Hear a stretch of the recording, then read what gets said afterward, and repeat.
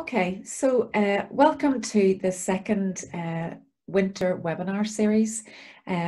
This is just a follow-on from last week, and we're going to delve into a little bit more detail just about some routes to market and pricing. So just apologies from Karen, she has an appointment to attend to today, but I've got Mary and Louise with me here today to keep me company going through the presentation. So as we said, feel free to pop any questions into the chat box and we can review at the end of it. So my name is Lisa Johnston. If you're on the webinar for the first time and perhaps missed last week, I am one of the Fermanagh and Omagh District Council tourism mentors, and I've been working with a few of you over probably the last couple of years on different areas of your business, and delighted to meet more of you as time goes on here. Just the housekeeping rules. Indeed, mute your audio during the presentation, use the chat box as we've said, and then just to make you aware again, then the webinar will be recorded for future reference. So we will share this for anybody that wasn't able to attend today.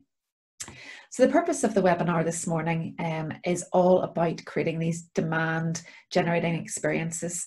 So experience development is, you know, kind of a hot topic in tourism in Northern Ireland, and we want to make sure that we kind of give you as much support as we possibly can in terms of, excuse me, enhancing the visitor experience and supporting you on your journey, whether you're just at the very start of your tourism business, or indeed if you're a more mature tourism business. There should be something in this webinar for everybody. So today's session, as we've said, we'll look through in a little bit more detail about those routes to market. And, you know, coming into tourism as I did for the first time about 4 or 5 years ago, it is quite a complex system, a kind of complex ecosystem. So what we're going to try and do is demystify some of that for you today. We'll also look at pricing, and this is again another big topic. So if you don't have your pricing right, you're not going to make any profit. If you don't make any profit, you know, it's sometimes not worth your while being involved. So again, trying to demystify some of the terms and terminology around that, and try and give you a simple mechanism to kind of, in the first instance, working out profit for your experiences. So all in all, these mechanisms are all here to support you. You know, you've got obviously Karen. Louise is going to come in and share what she does in Lakeland's tourism, and then there's a panel of mentors that the council look after as well, that are there to support your needs. Okay, so the first topic then is the routes to market. So this slide is just kind of illustrating what we call the sales channel, and it's almost like a funnel if you think about it in that way in terms of your considerations. So it is a diverse sales channel, and there's different elements to that. So we have, what you can see there's the direct route to selling your product or your experience, and there's an indirect route to selling your product and experience, and we'll expand on that a little bit more. So once you've decided which sales channel you're going to use, and you can use multiple sales channels, you then need to have a bit of a decision in terms of what market you're targeting. So there's a number of different markets. Probably the entry market for all of us in tourism is the domestic market. So that's our local market here within Northern Ireland, but also stretching out to our closer to home markets. So we would describe them as being the GB market, and then the All Ireland or ROI market. So they're the markets that are closer to us to attract to take part in our experiences. The other markets then we kind of just bundle them together in terms of international, and that's everywhere else in the world. And there's a different kind of methodology and mechanic in terms of dealing with international visitors. And again, these can be either through the direct channel or the indirect channel. So just bringing that down another level then, if we look at the domestic market, we then further categorize our customer segments. So Tourism NI, Tourism Ireland have done an awful lot of work in kind of defining these personas that would enjoy your experiences, and this is so helpful for you.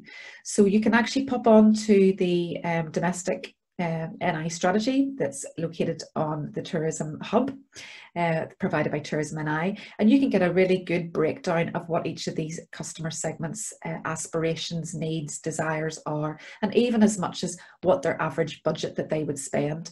So in Northern Ireland here currently we have 3 customer segments that are our priority segments, and they are our aspiring families, our comfort seekers, and our natural quality seekers.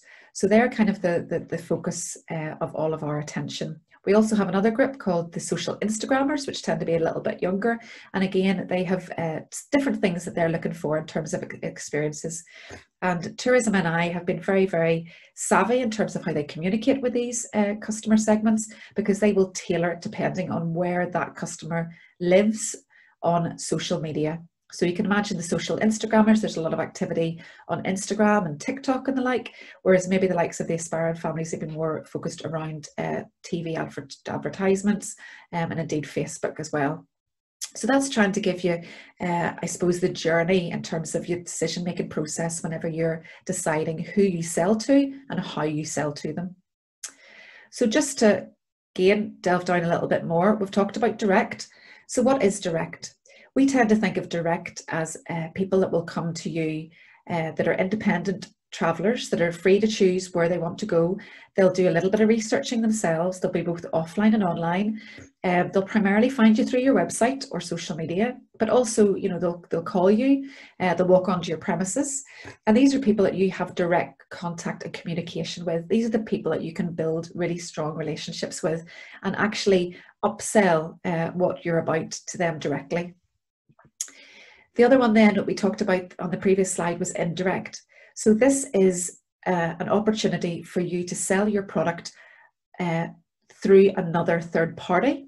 And we call them either inbound tour operators or destination management companies. And there's a plethora of other descriptions in terms of how you can interact with the indirect market. But the main ones are the ITO and the destination management companies, the DMCs or the DMOs. And you'll find these people at trade shows. You'll find them a lot of the time, maybe they'll contact you, they'll maybe operate kind of group series that they'll come and visit, but this will be an ongoing relationship that you will have to establish with them, and it takes an awful long time to gain that trust. So you might start engaging at a trade show with a particular operator, and it might be 18 months before you actually see the fruits of what you've been trying to do, because it does take a long time to build a relationship, and they plan so far ahead, and you always need to bear that in mind. So if you're coming to this fresh as kind of a new tourism product, definitely think about direct as your main opportunity, and eventually you will grow into that kind of indirect relationship. And again, all of this information, loads of information on the TNI portal, so I would encourage you to go bounce onto that and have a little bit of a look through in terms of how they describe the routes to market. So again, a little bit more explanation about direct channels, and for me this is kind of trying to understand, you know, who they are, why they would come to you, how they would come to you. And we call these B2C communications. So this is where you as a business are actually talking directly to your consumer. And again, this massive opportunity for you to build relationships, to upsell your product and everything that you're about. And this is really where we start to sell the embrace a giant spirit personality of what we have here in Northern Ireland. So as you can see, kind of going around on that little chart there, it can be walk-ins, as we've talked about, and phone inquiries. They will engage with your website. So really, really important, if you feel that your website isn't exactly where it needs to be in terms of the communication on it, reach out and ask for help, either to myself or to Karen or to Mary or to anybody that you know kind of within that network and that support network, and see how you can upgrade your website to make sure that people aren't coming onto it and bouncing off on it and not finding what they need. Social media, really, really crucial. That's a whole topic that you probably spend a day talking about, and there's so many different elements to it. My advice always with social media is operate social media where you feel comfortable, you know, and that will help you attract the clients that are a good fit for your business. And there's lots of different ways you can do that. You know, you can write blogs and vlogs, you can record podcasts, obviously Facebook, Instagram, like there's so many different things that you can do. But really try and convey the personality of what you're about and show beautiful imagery of your location, of people enjoying the experience. And again, there's lots of support around content creation that we can help you with if you feel that is a gap within your current business model. Personal referrals and reviews are so important and crucial as well.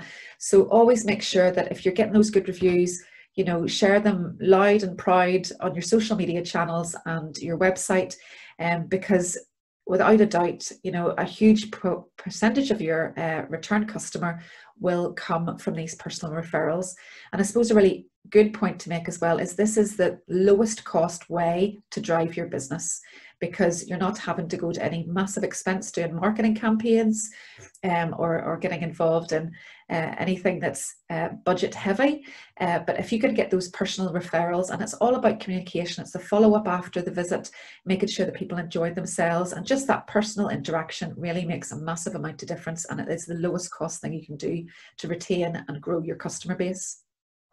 And obviously working together, like we talk about this all the time, collaboration is so important in our industry, and it's such a collaborative industry as well. We're all there to help one another, we're all there to support one another, and cross-promoting businesses is so important. There's lots of different examples of success of how we've done this well, even in your own business district, in terms of partnering together to really enhance what that experience is. And don't be afraid to go out there and kind of ask the questions to somebody who you think will be a good fit for your business.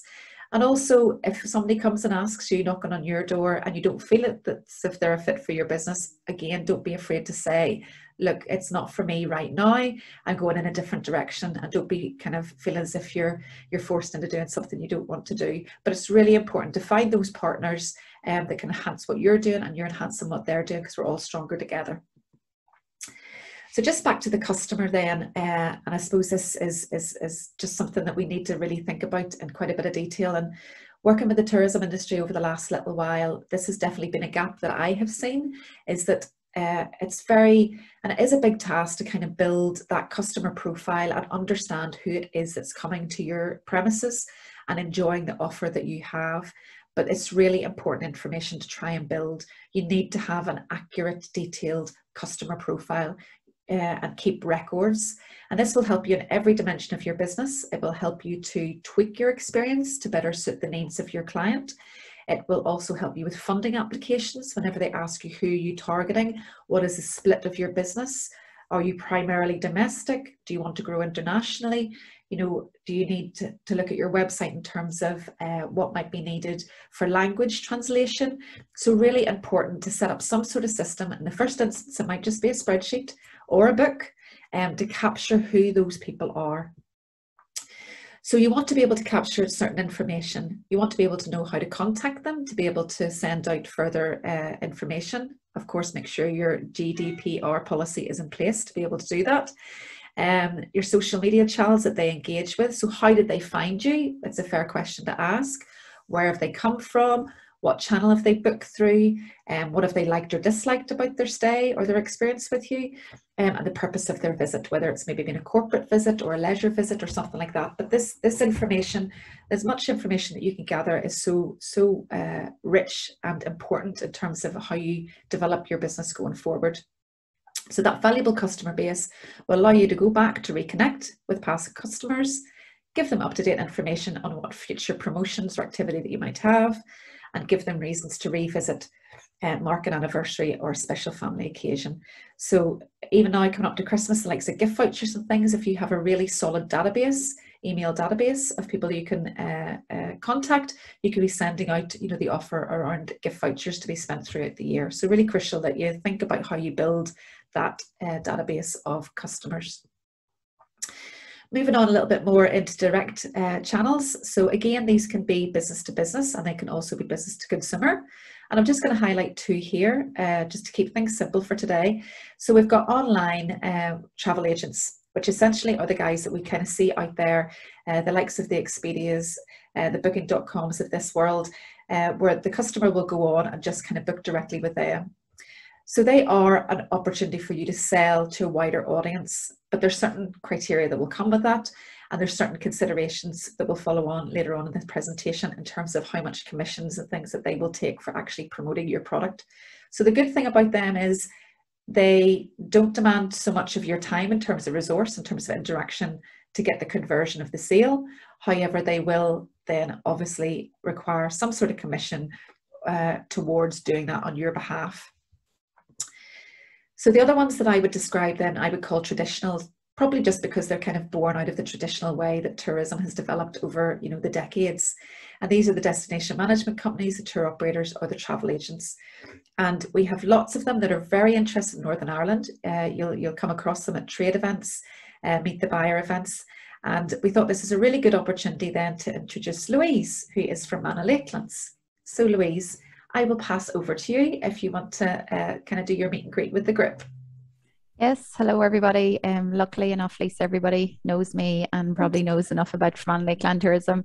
There was supposed to be a couple of people that were non-members going to be on here, so I guess it was kind of a plug for them. But just to reiterate, I guess, what Fermanagh Clan Tourism does. If you can pop the next slide on for me, please, Lisa. Yep. So obviously, as you guys know, at least you may not be as familiar with it, but we're a membership-based organisation. So although we're part funded by Fermanagh and Omagh District Council, we rely pretty heavily on the contribution of the local tourism trade. So members pay us an annual membership fee, and we use those fees basically to put them in a pot, and that's our marketing fund. So our priority is obviously to showcase the area, encourage visitors, domestic, ROI and international. And we believe that membership will help businesses, provide visibility for them, grow these indirect channels, as you're talking about there, and help build a relationship moving forward with other businesses and get obviously visitors and bookings. There's a number of benefits to becoming a member of Fermanagh Clan Tourism. The main one of which is a product listing on our website, fermanaghclans.com. So just recently, actually in mid-October, we launched a brand new website. It is so much more user-friendly, so much more visual, much more engaging. And actually the web development company that we are using them to do some search engine optimization for us as well. So that's working pretty well for us so far. And we've actually seen the page views and all increase just over the last month and a half. So we're hoping that will continue to grow. Obviously, there's a number of other membership benefits: access to our social media channels, profile and printed materials, inclusion in marketing campaigns, press and influencer visits. We would include our members in our presentations. And I highlighted that at the last webinar, a number of the trade events we've been to recently, like the I2OA workshop, Meet the Buyer. These experiences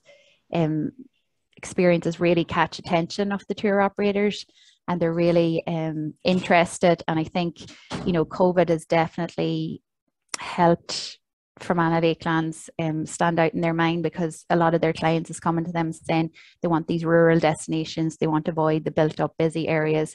And then when we have this wealth of product and experiences there for them, it's really catching their attention. So I think if we can grow those and make those more seller friendly, they're really working to our benefit.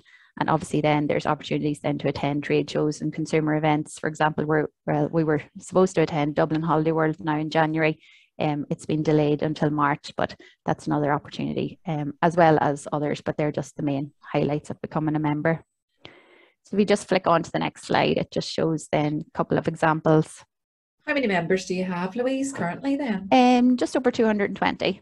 Wow. So throughout all the sectors, so obviously accommodation, activities, attractions, the cruising sector. This is just a small sample of the kind of things we've done this year.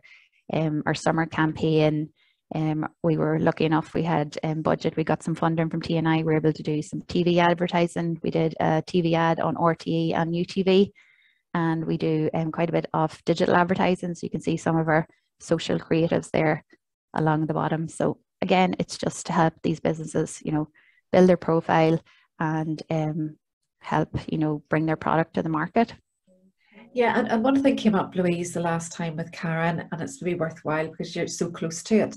Whenever we talk about kind of the macro level in terms of the customer segments, the aspiring families and the comfort seekers and all the rest of it, how does that fit in with what you see the audience being for Fermanagh Lakelands and Omagh as well? Is that a fair representation of who's interested in the area, or would you see one stronger than the other?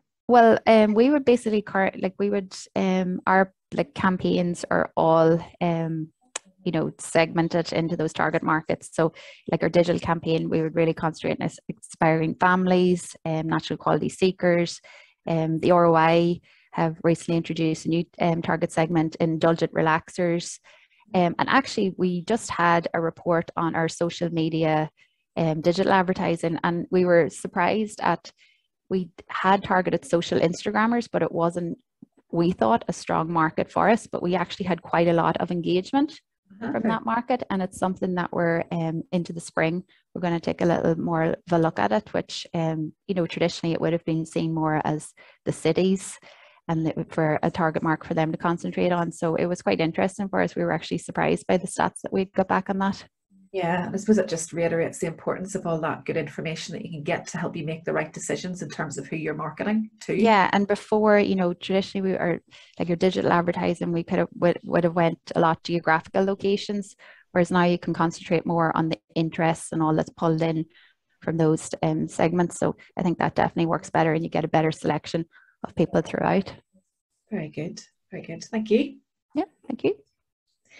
Okay, now we move on to pricing, which can, I suppose, sometimes feel like quite a dull conversation, but as I say, hopefully I'm going to bring some kind of tools to you today to help you see how you can bring it to your own business.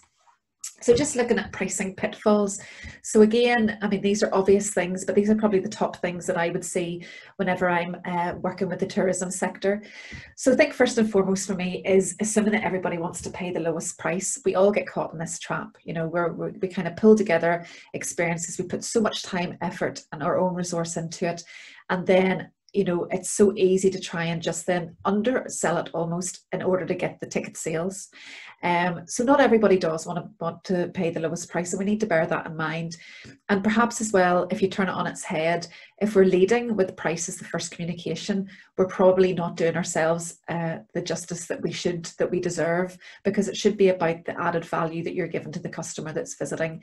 It should be the upsell of all our credentials around embrace a giant spirit, the uniqueness of the surroundings, the uniqueness of the people, the food, the landscape, the opportunity that you have to engage with us, is something very unique, and we're so authentic in terms of our approach and how we do this. So yeah, make sure you don't always just opt for the lowest price in order to get the ticket sales and assume people want to pay the lowest price, because sometimes a slightly higher price can add that kind of quality factor to what you're offering. So the other thing is then it's very easy for us to kind of add our own views about money and pricing to our products, and that can represent what we feel we're worth. So if we're looking at how much would I pay for this if I was going to market, might lead us to the conclusion that we'll actually again undervalue what we're worth.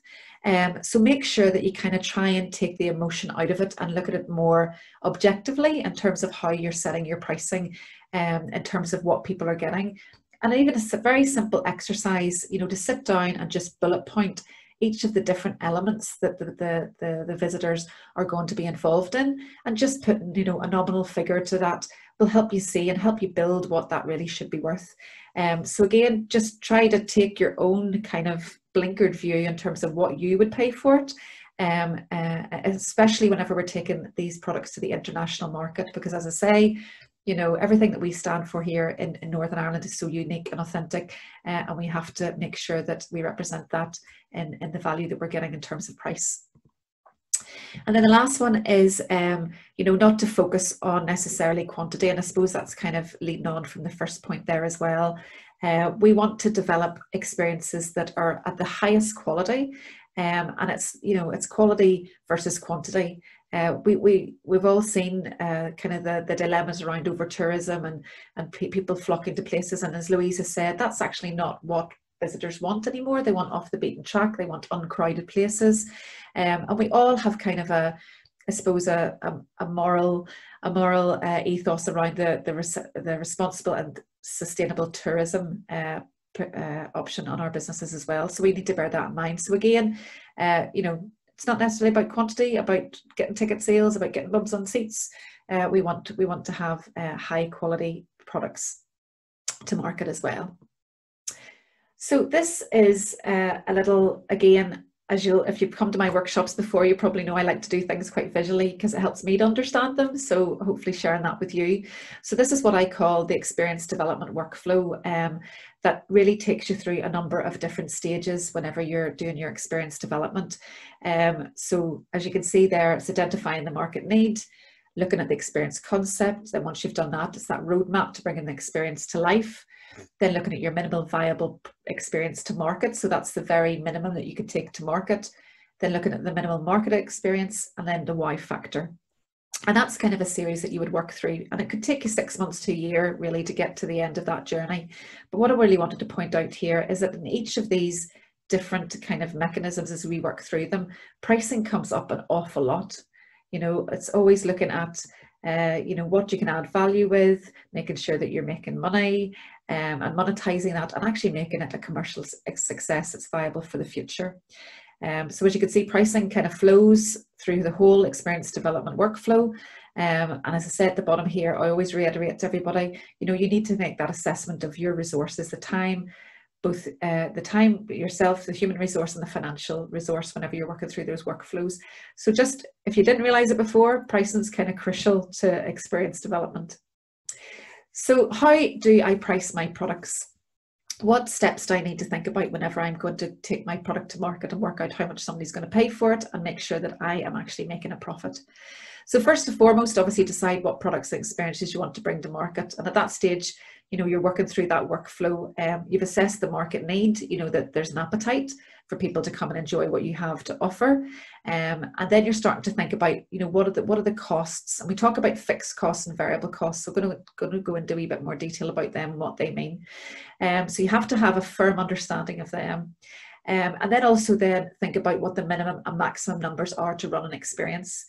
So quite often, again, you know, it's easy to fall into the trap where you're maybe running an experience for 2 people. You know, try and think about what is the minimum number of people to make this worth my while. And it might be 10, it might be 4, it might be 20, but you need to make sure that you have a good understanding of what that minimum number is in order to make it worth your while. And the tourism industry appreciate that as well. You know, they don't want you kind of running experiences that aren't good for you either. So the next kind of decision you need to make is whether or not you're going to use the indirect sales channels, because they will obviously affect your pricing model as well. So in the first instance, as was said here, you know, probably best to look at domestic. But always, whenever you're setting out your pricing for your products, have that consideration. Try and have a little bit of foresight in terms of down the line, if I want to attract the international market, where do I need to price my product to make it attractive to them? And making sure that, you know, we're not undervaluing what we're doing in the domestic market by selling it at a price ceiling for the market here, which then has an adverse effect on whenever we go to sell to the indirect market. And then finally, know your break even or know your profit.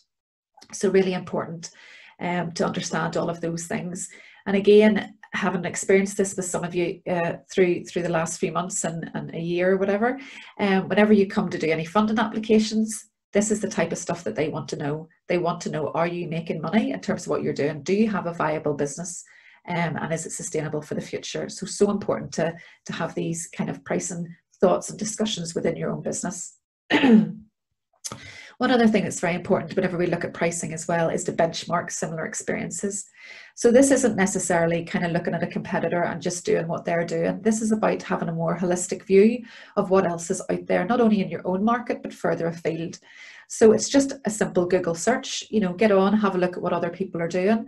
I've just thrown up one here, which is the Burn Farm experience, and see what they're offering, what the kind of the value, the duration, you know, what is the stipulation to write tour groups and different things, just to give you a feel for what else is out there in the market. So as I say, it's not copying what other people are doing, but it's just having a feel for what else is out there. Okay. Another one I've just thrown in here that I've come across quite recently, actually, which I would advise you all to go and have a look at, is this kind of foraging and bully experience. Now, I had never come across bully before, but it's actually a method of making butter, I believe. So this gentleman is down in the Mourne Mountains. It's Mourne Ways, Ireland, and he has really crafted some lovely experiences that are all about intangible culture, and actually giving people the opportunity to participate in traditional methods that, you know, if he didn't kind of have them to market, they may possibly have died out, but it's getting out within the flora and fauna, doing a bit of hiking, and understanding what that log forgotten mountain bully is all about. So I would stress to go and check out Brian and what he's doing there, because it's a really lovely experience just whenever you're kind of looking at benchmarking and new things that have come to market kind of within 2021. This is going to be a video, so again on the benchmarking conversation. So I thought this one would be quite interesting. This is the Sunrise Sup and Island Yoga experience. So they are an experience which has been brand aligned, and we talked about this a little bit in the last workshop. So that means that they've gone through a process with Tourism NI and they meet all of the requirements and credentials to be aligned with the Embrace a Giant Spirit brand, which allows them to be part of the Giant Spirit collection, which you will see being sold on Discover Northern Ireland. So this is the kind of they've been on a journey over the last number of months and definitely 12 at least to get their experience where it is. So it's bringing together yoga and also SUP as well. So we'll just have a little watch of this video and have a look at some of their content then as well. Meet Rory. He's designed the whole experience to put you in touch with nature. You'll get to feel all the physical and mental benefits of exercise and yoga in the outdoors in a truly unique part of the world. Rory will guide you on a paddleboard tour to a remote island. Never paddleboarded before? No problem. The basics are covered in each class. Stand-up paddleboarding, it's like a form of slow adventure. So it's the perfect way to switch off from the stresses and strains of everyday life. Paddleboarding's a great way to get fit too, according to Rory, and it helps with balance and agility. When you get to the island, Jen will lead you in a yoga flow. This is where you get to maximize your connection with the outdoors. Afterwards, you'll have a light breakfast of locally sourced food on the island before paddling back to shore. Stratford Lough is an amazing place, and paddleboarding is a great way to see it. There's at least 75 drumlin islands, monastic sites, lightships, and even ruined castles. You may be lucky enough to spot oyster catchers, cormorants. There's over 2,000 species of bird life, and if you're lucky, you may see a seal. Just being in nature and getting to do these things in fresh air, all your senses are awakened. Even just going between the land and then going onto the sea, it's just a whole body experience. As soon as you close your eyes and you can hear the birds and feel the air and the sun on your skin, it's just way better than doing it in a room inside somewhere. The Stratford Lough Activity Centre's Sunrise Stand-Up Paddleboard and Island Yoga Experience. We promise you an experience you'll never forget.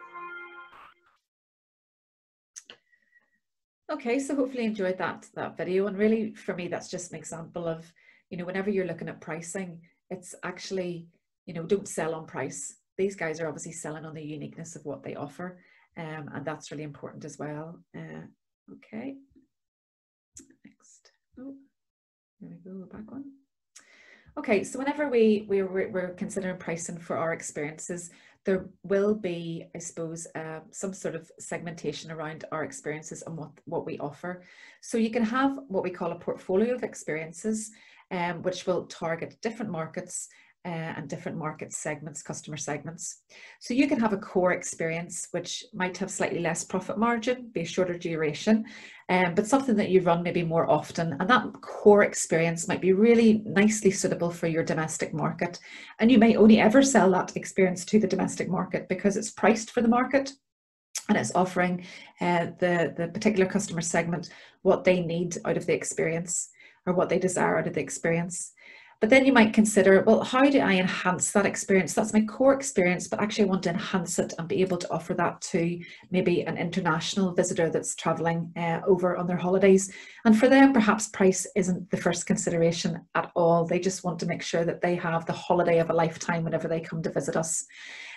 So these would be in premium experiences. So they should be slightly higher margin because there's a little bit more effort on your side that needs to go into it.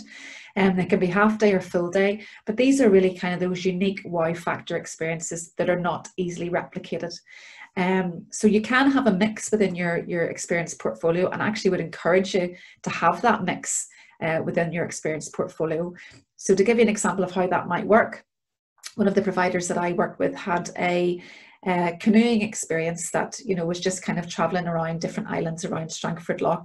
And whenever you came off, you had refreshments, which would probably just be a flask of hot tea and, you know, some nice barn brack at the side of the loch.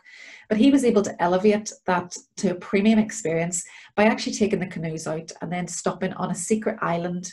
and the whole story around the island. But then whenever they stopped on the secret island, he would actually have foraged for mussels and then cook them off on the island with some Dunville's whiskey. So you can see how you have a core experience that might have a wider appeal with a slightly more lower margin, but then you can enhance that experience to make it a premium offering that will suit a different market segment. So just try and think about how you kind of develop that experience portfolio whenever you're thinking about pricing your market for different segments. Another provider that I've had the pleasure of working with is Jamesy. You probably all know him well. I know some of you might have been up to see him recently. But Jamesy, you know, fairly new to the tourism industry, only the last couple of years. I think definitely 2019, whenever he was launched at World Travel Market, was probably his kind of launch into the industry. And Jamesy did this very, very, very well. So he had got his core kind of experiences that he would take to market for his international market. And it has to be said, whenever Jamesy started his journey, it was very much just for the international market. And he was able to, as I said, kind of just have that bullet point description of what made up that experience, what different elements was the visitor able to engage with, what were they going to get out of that experience. And then that allowed him to be able to kind of work on the minimum maximum numbers, which we talked about, what was the duration, and then work out his price per head. And then also thinking about what are those inclusions, what are those add-on extras that are maybe going to be what we call a variable cost that needed to be added on as well. And then taking that up a step further, moving away from the sheepdogs and the sheepdogs at work, which was literally just Jamesy kind of instructing the dogs to kind of round up the sheep and do all sorts of things at his command. And then how would he elevate that? So he brought together that experience along with the shearing aspect of what he does. So he shears by hand. I think you even have an opportunity to do it for yourself. And then he talks about the whole concept of the kind of the fleece to fashion, and goes back into the history about, you know, our textile industry, about how the wool is sheared, it's cleaned, and how it's carded and made into wool. But you get an opportunity to kind of use a traditional spinning wheel. So that's a much more premium experience. It's obviously going to command a much higher retail price. But it's unique, and it's probably difficult to replicate because he's the only person that does it in his particular style, and bringing all these things together. And you can see there at the bottom, you know, bringing in the local food element of it, which is so important, which again will elevate the value of your proposition. So all those kind of things to think about. So again, back to kind of designing that portfolio of experiences is really crucial in terms of how you pitch your pricing to your different markets. Okay, so trying to break all of this down in terms of how you work out what your profit is. So we've talked a little bit here about fixed costs and variable costs, and it's kind of for you understanding the difference between them. And I know you've probably heard it before. I certainly think I did this maybe, you know, many moons ago whenever I was in education, but it's just kind of revisiting what these terms mean to us as a business owner. So fixed costs are things that you can't change. You know, no matter what, whenever you're running your experience, you can't change these costs. So they're independent, as we're saying there, of output and remain the same. So those type of things would be your building, your rent, your machinery, your insurance, all the kind of fixed costs that you can't change, whether you've got 10 people coming or you've got 22 or 32 people coming to your experience. What you can then change though is your variable cost, and they do vary depending on the amount of people that you have coming to your experience. And this will be relative to the labour and capital kind of element of this as well. So list of things down there like wages and gas, electricity and cleaning and all sorts of things. Anything that kind of changes depending on the amount of people that you have needs to be taken into consideration. And if we understand that we've got two sides of the costing model, we've got our fixed costs and our variable costs, then we understand what our operating costs are. So to put this in simple terms, because again, go back to, I like to kind of visually see things. It helps me remember and understand things a lot better. If we work from the bottom up, we've worked out what our variable costs are and our fixed costs. So that leads us into our operating costs. Once we know our operating costs, we can then work out what impact that has on our sales. And that little green kind of box down there is where we're always trying to get to, is that profit, trying to work out what the profit is. So this is what I would kind of term like a bottom up kind of approach to pricing. So we're working out what our costs are at the bottom, and that's influencing what our retail price is going to be, so as we make our profit. Another way to do it, which can be something that we kind of fall into is pricing from the bottom down.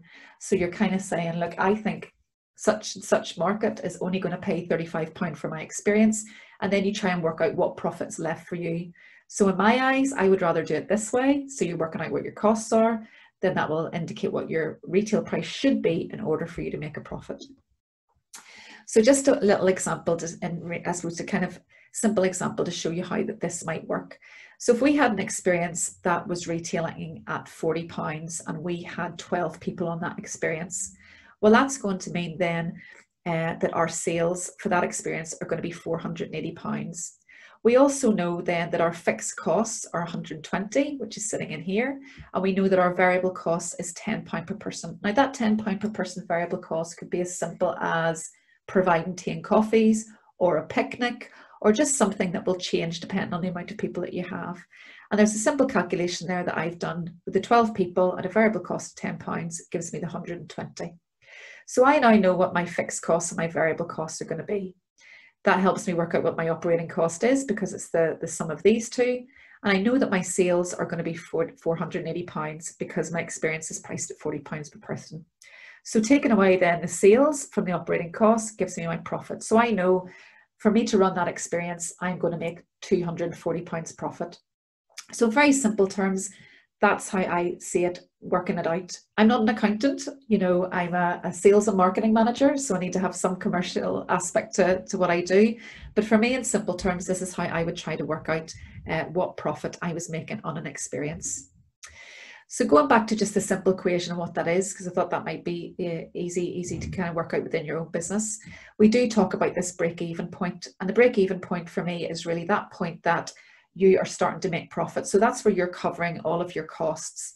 And, you know, perhaps if you're doing a minimal viable product to market, so the first time you've taken it to market, you might just sell it to friends and family or people that you know, and you might be happy just to break even, just to get the experience out there, just to kind of, you know, test the market with it. So this is where break even comes into being important.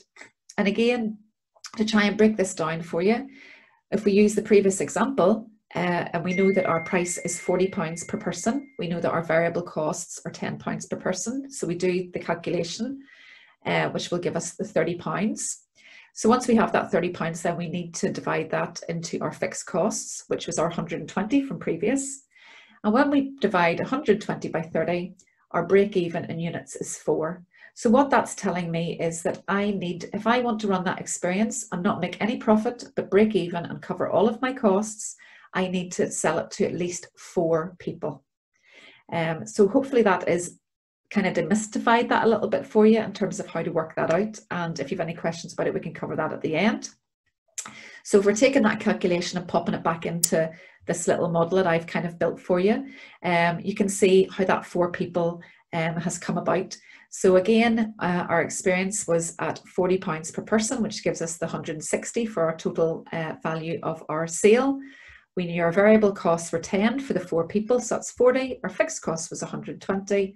Add those two together to get 160, and 160 minus 160 is 0. So just working the calculation back on its head, you can see how that works. So at that point, you could take that particular experience, market test it to 4 people, and you would cover your costs and break even. So hopefully that's, as I said, made that a little bit simpler for you. So why this is all important, I suppose, again, is going back to reiterating these indirect sales channels and kind of setting your stall out in terms of where you want to go for the future. Because all too often what might happen is you have a really successful experience for the domestic market that you've priced to suit that marketplace. And then you meet an indirect opportunity to sell your product to a tour operator. The first thing they're going to do is they're going to go onto your website. They're going to search, they're going to have a look, and they're going to see how much you're selling that experience for. And if you're only selling that experience for £35, they're probably going to want to buy it off you for, let me see, probably 20, maybe less, because they need to make their margin as well. So that's why it's really important as you set out here to make sure that you're always considering that kind of future goal that you're trying to get to. If you are going to be trying to sell to the international market or the indirect sales channels, you need to price accordingly, because they will also be attracting the free and independent traveller who will go through them in order to access your offer. So really, really important to price appropriately. And the way that we can do this as like kind of a hint or a tip is making sure that you have that portfolio of core and premium experiences. So you have your core experiences that you can sell locally, domestically, directly, but you also have those really lovely enhanced experience that you can sell to the wider market. And by all means, do think of this, because this is a channel that will help you sell to the rest of the world and make your business extremely successful in the future. So those sales channels, the considerations around dealing with them, the indirect sales channels, is the cost of the discount or the commission. The benefit then in terms of reaching the kind of audience that would be elusive otherwise. So they have access to huge databases of people. They will do all the marketing for you, and they will bring that business to your door at a cost, of course, because they need to get some margin out of it as well. And then just think about what value that brings to your business. Is it worthwhile doing? There's absolutely no issue or problem at all if you are happy to sell to the domestic market, and that is the market and the niche that you're working in. You may never have a reason to go to the indirect sales channel. It can be a very successful, viable, sustainable tourism offering without having to go down this route. However, if you do have aspirations to go to sell wider, these are the kind of the questions that you need to ask yourself. Is it worthwhile? Is it something that you want to get involved in for the future? And again, back to that assessment of your resources, how much time, energy and financial commitment can you actually make to attracting the relationship and building the relationship with those indirect sales channels. And incidentally, this is actually why, just go back to Louise, the likes of Fermanagh Lakelands Tourism is so crucial in terms of selling your story and doing a lot of the legwork for you on this type of arrangement. So in terms of those margins, the profit margins that we've talked about for indirect sales, it will vary depending on who you're dealing with. But just as a summary, I suppose the things that you want to think about whenever you're looking at your retail price is how much do you want to make in terms of margin, and then how much do you want others to take? And you just need to be aware that whenever you are dealing with some of the big kind of operators, that it could be up to about 25 to 30% margin that they will want to take out of that as well. So that's why you need to price appropriately to begin with, to make sure that there's margin for you and there's margin for them whenever you're curating your experiences and your experience portfolio. So that's kind of the roundup of the pricing side of things as well. Hopefully, as I say, it's a little bit clearer, and I haven't rushed through it too fast, but might be an opportunity now maybe to come off mute, and I'll stop the share and open up the floor to any questions that you might have.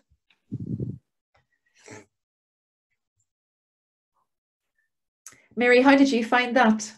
I found that very good. Are you going to be a price expert now? I was quite shocked at the indirect percentages there.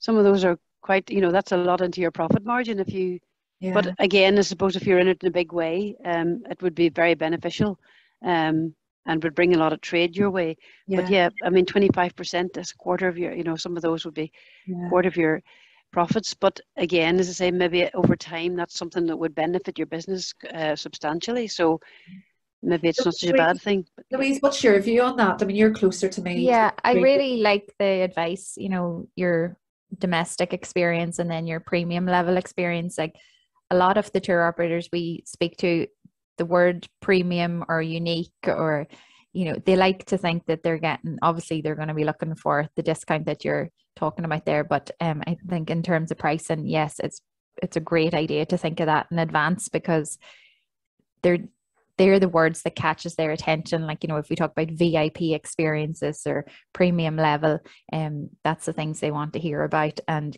again, they have clients obviously that, well, some more money than others, but they're going to have these higher end clients that are looking for those premium experiences, and that they have the money there and willing to pay for them. So I think it's very important to bring all that into account, but there's definitely an appetite for those kind of experiences from the tour operator side of things. Yeah, and of course the higher retail price you go, the more cash there is for everybody. So yes, it's just Isabel, you raised your hand there. Do you want to say something? Hi Lisa, Brian here. Hi Brian.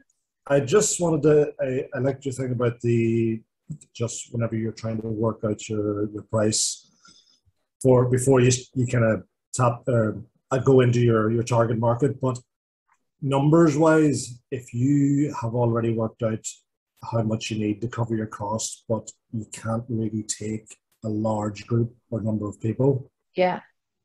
Any advice for that there? Is it best to price it per person, or should you think about maybe a group pricing? Yeah, so I've come across this dilemma before, and I think the way around it is that you do a group price. So let me think how to explain this to you better now. So say you had an experience and you for it to work for you, you have to have 10 people. So you set your price for that 10 people. So say that was going to be £50 per head for 10 people. So there's £500. But you could actually also sell that to 4 people, but they would have to spend the £500.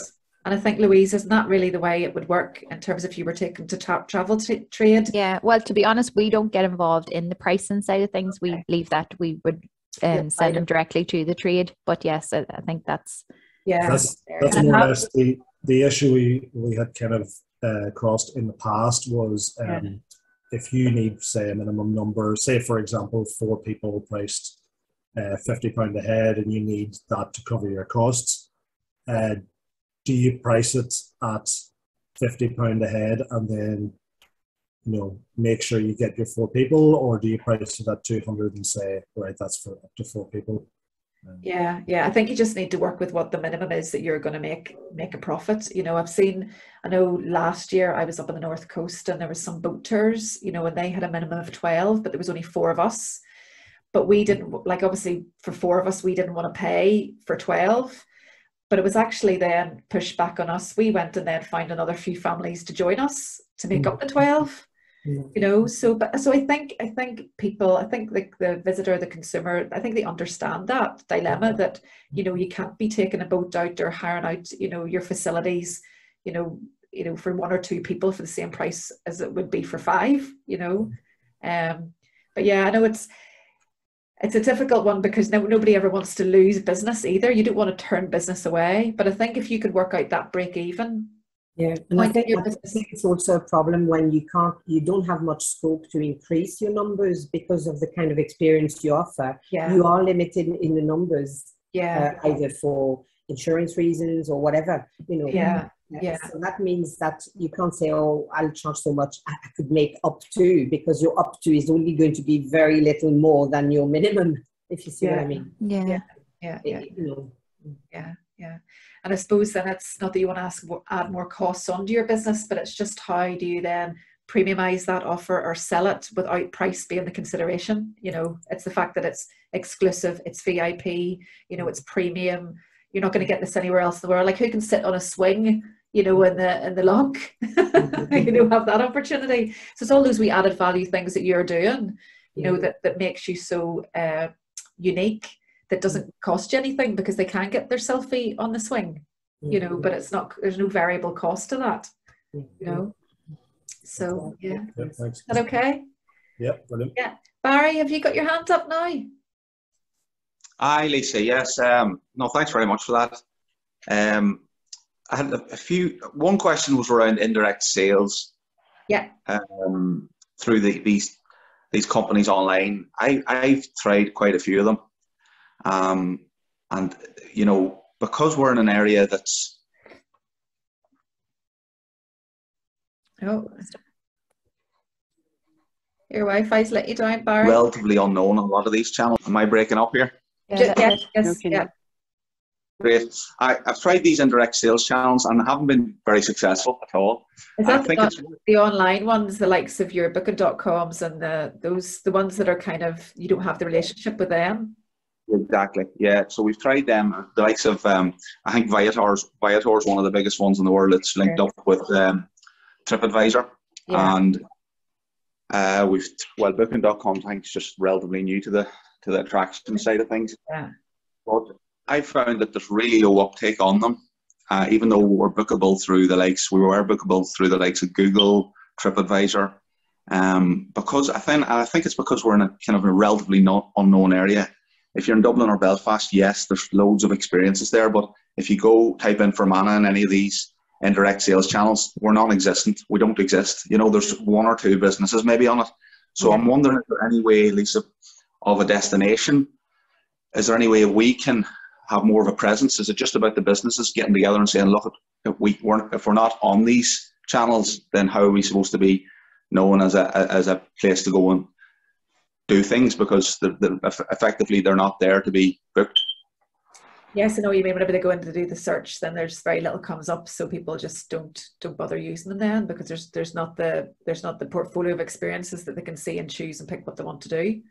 Yeah. I mean, I suppose the other way of looking at it is the experiences that we provide here are so personal, you know, so probably, you know, there's a lot to be said for those the indirect sales channels that are really upselling what you're doing. You know, I think it's hard with the likes of those online ones, because people are just reading text and then they have to go and kind of do a bit of research on websites, and probably they've interacted with you about, I don't know, is it 7 or 9 times before they actually make a conversion or something like that. But yeah, look, I'll take that back to Karen anyway, Barry. And we'll take a look at it, maybe Barry here from our side of things, to see if there's anything we can do. I'm not sure, but something that we or even get to speak to one of the account managers, Louise, maybe from one of those particular companies, and ask them the question. You put it back on them and say, look, you know, Barry's been trying, not getting any traction. What do we do? You know, what do we do for the destination to bring it to, you know, top of the rankings or make it more attractive?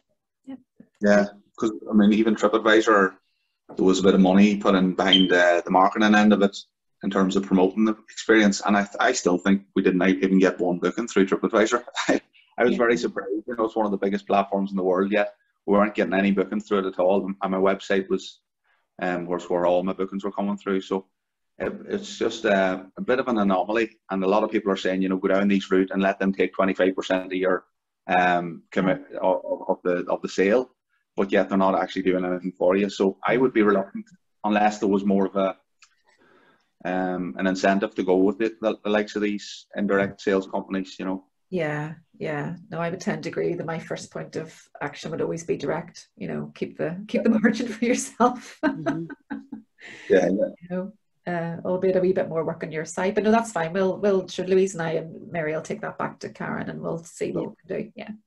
Thanks, Lisa. No worries. Anybody else? Amanda, how are you? Are you there? No. Yes, I am here. I'm sorry, I have no camera. I'm just back from swimming up at the lakes, and I look like something the cat jumped in. very, very uncharming. I was thinking about that. I was thinking next year of using the Airbnb experiences. Yeah. Just because my own experience of renting out accommodation through Airbnb and using Airbnb for many years has been that of all of those big platforms, it's the most personalized, and the Airbnb experiences are really quite unique. Yeah. So I suspect that one maybe would perhaps do better on Airbnb than on something like Booking.com or TripAdvisor. I think there might be a better route to market through Airbnb. The more personal. The second thing I would say is, with the non-offline, the ones that are sort of more boutique travel agents markets. I've been on a TNI course just recently for historic houses, and that we had a lot of discussion about that, and I think everybody's interested in doing that, but the conclusion that we came to was that those have got to be experiences that you literally cannot put on your website, because those companies are not going to buy things from you that other people can book. So in order to preserve the uniqueness, they've in a way got to be hidden. So it's quite a fine line to negotiate what you make visible and what you keep hidden for very, very premium markets. I'm sort of struggling with how to do that really, and trying to figure it all out. Yeah, no, absolutely. I mean, it's a challenge for everybody, and you're spot on. They want the exclusive. They want to be the only person that can offer what you've offered them. Yeah, exactly. You go and sell it to anybody else. Yeah. that kind of exclusivity. So I suppose you have to weigh that up between, you know, the size of the prize. You know, is exclusivity then worth it? Yeah. Or are you going to get a broader, you know, kind of customer base and a better price? Yeah, from selling it yourself. It's just the size of the prize, really, isn't it? And the third thing that came up, which we came to at the end of that course, was for the historic houses, trying to think within TNI of having a special, our own tab and our own hashtag on the main TNI site. And of course, that's another potential, I think, for Omagh and Fermanagh, that since we are still a little bit out there compared to some of the other tourist areas, that we potentially could think about a collective marketing.